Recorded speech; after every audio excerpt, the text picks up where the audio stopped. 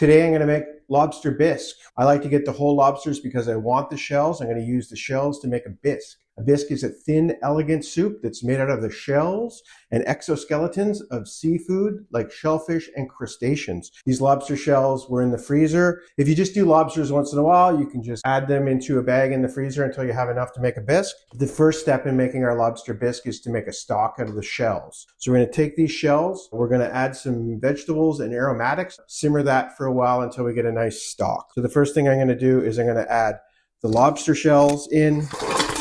To our shells, we're going to add carrots that we're just going to roughly chop. If you want to get more flavor, the smaller you chop it, the more flavor you're going to get out of it. It's going to do some celery. Put celery in. One of the challenges with making a lobster bisque is the lobster bisque tends to come out on the sort of orange-green side. So we want to add some things to the stock that are going to help enhance the red color. I have some red onions here. So I'm just going to take these and I'm just going to cut them in half.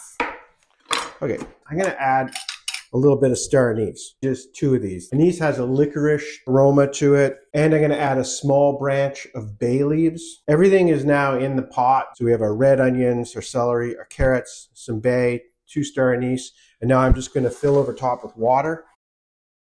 Now I'm going to take the pot and I'm going to put the pot on the induction burner and bring it up to a simmer, probably an hour, maybe 2 hours. While we're simmering our stock, in the background here, we'll prepare our vegetables that will go into the actual soup. We have some carrots, celery, and some onion, and we're just going to chop those up.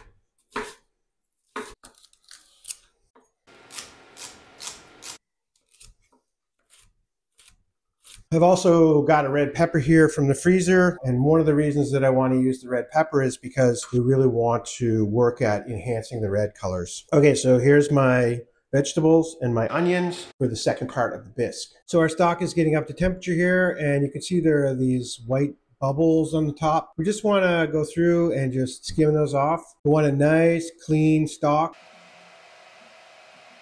Our stock is finished. One way to tell that your stock is finished, if you pull a vegetable from your stock like a carrot, it should be very soft. So we have our stock here, and as you can see, it's a gray-green with red undertones. Don't be alarmed. Okay, let's finish off our bisque. We're going to add some brown butter. You can use any kind of butter. I just happen to have some brown butter around. It's about 2 tablespoons. You could use other oils like olive oil, but butter and lobster go really well together. Now that my butter is melted, I'm going to add in my onion. We just want our onions to become translucent. We're not looking to caramelize them or get any deep color into them. Add salt into my onions. Now that these are well on their way and they've expunged quite a bit of liquid, they're pretty translucent, I'm going to add the rest of my mirepoix, which is the celery, the carrots, and the red pepper. And I'm just going to mix all this in. I'm going to add a little bit more salt at this point, and I'm going to add some paprika. Adding red paprika instead of black pepper will add a bit of heat, will add a bit of seasoning, but will also help with the red coloring. Just going to cover this now, and what I want to do is I want the steam to help sweat out and soften the carrots and the celery. So our vegetables are all sweated. You can see they've softened up. I'm going to add tomato paste. This is really going to help us with our red color. It's a big glug. Now we want the tomato paste to sort of cook off, and we want the tomato paste to start to caramelize and turn darker brown and even stick a bit to the bottom of the pot. I'm really looking for this bit here where it starts to stick to the bottom. Now that I've got some good bits sticking to the bottom, I'm going to deglaze this with some brandy. This is cognac. You could use white wine in this situation.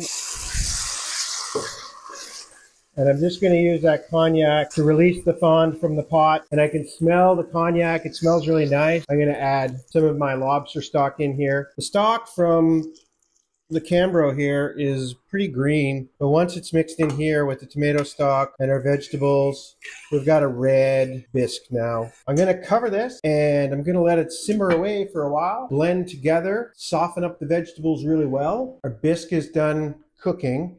Now what we're going to do is we're going to blend it up and make it smooth and add cream as we do that to emulsify the soup and make it have a little bit more body. Start the blender on slow, work it up to number 10, and then put it on high.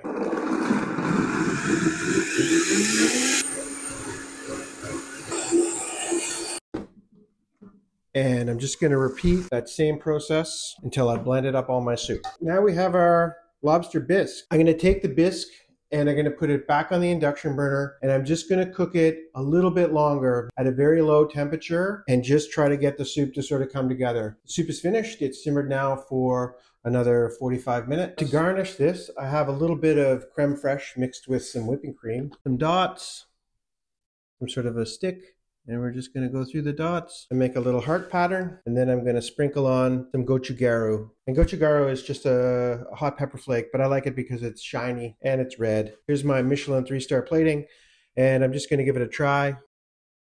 And it's just a nice soup, light in body, has a smoky lobster flavor to it. It's very creamy. The magic of lobster bisque is that you take lobster shells that you normally just throw into the trash and you make an elegant little soup. So next time, instead of throwing those lobster shells out, make some lobster bisque.